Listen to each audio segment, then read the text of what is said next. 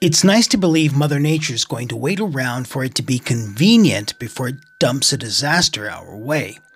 Unfortunately, that's hardly ever the case. Today we're talking about developing our emergency communication skills in less than ideal environments. There's often a disconnect between emergency communications in the amateur radio community and emergency communications for real people in the real world. And even though that's the case, we still need to get ourselves out in the field to develop our skills, to improve our skills, and to operate outside of our comfort zones. Oscar Hotel 8 Sierra Tango November stroke Papa. So what you're looking at are deployment examples where I've taken my ham radio gear, my shelter, my sleep system, and everything else I need to deploy out in the field in less than ideal conditions. But hopefully you won't misunderstand the message.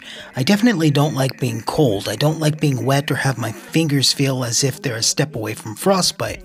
But the whole idea of getting out in the field in less than ideal conditions is getting comfortable with the misery. Mother Nature's not always going to give us a break in terms of when it's going to dump a disaster on us, so we need to be prepared and comfortable with it if and when that time arrives. There's also a pretty big disconnect between advanced emergency communications and those people just getting started off in communications preparedness. My opinion on this is not to worry about it. You take what you have, where you are, and you start from there.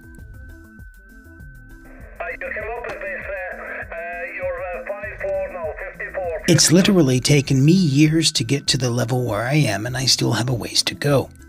With all that said, my journey in personal communications for preparedness started with the Yaesu FT817ND.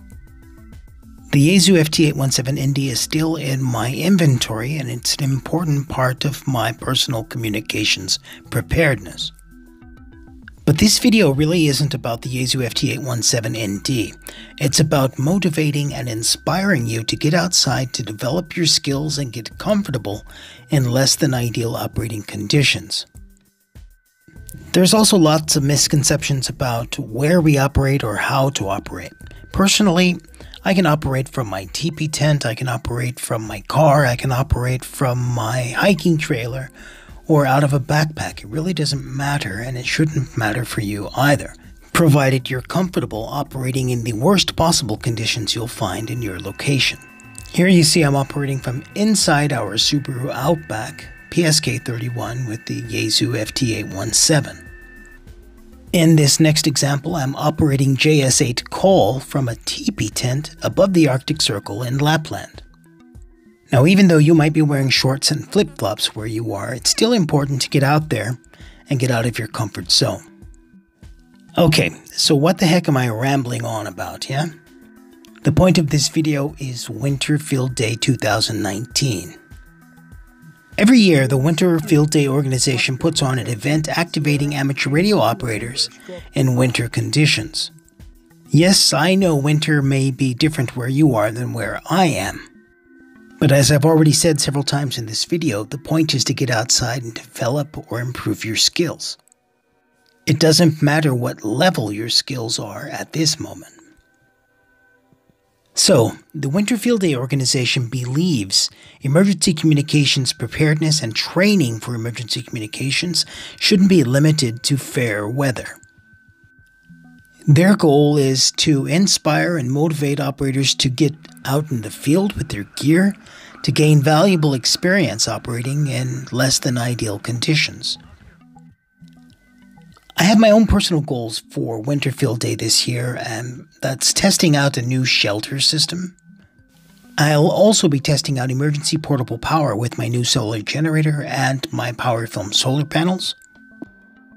I'm also going to be testing the feasibility of an emergency communications digital net using JS8 Call from the field. Building a JS8 network is very interesting for me because it has the efficiency of FT8 with the usability of other modes like PSK 31. I'll also be operating completely off-grid without the benefit of the internet. I'll be using a GPS as my time reference and to keep everything all synced up.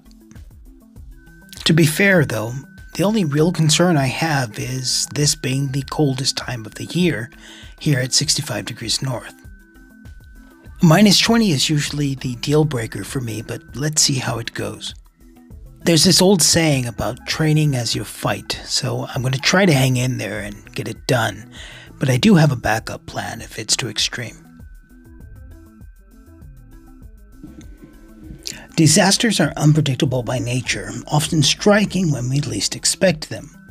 The goal of this video is simply inspiration to get outside our comfort zones, enhancing and developing our skills and preparation for most adverse environmental conditions we can experience throughout our lifetimes.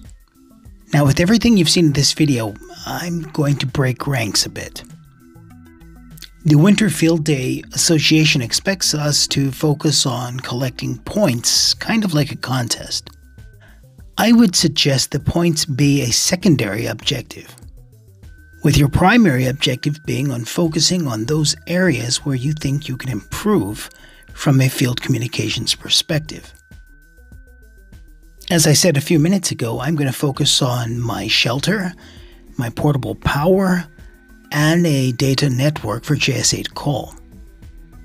Now, although the contest points seem to be one of the pillars of the Winter Field Day Association, the points are never going to be a primary objective for me.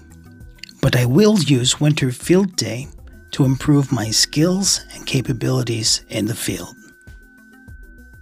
So, I really hope this training methodology makes sense to everyone, and I hope that you'll leave us a comment letting us know how you plan to deploy in Winter Field Day and what you plan to work on.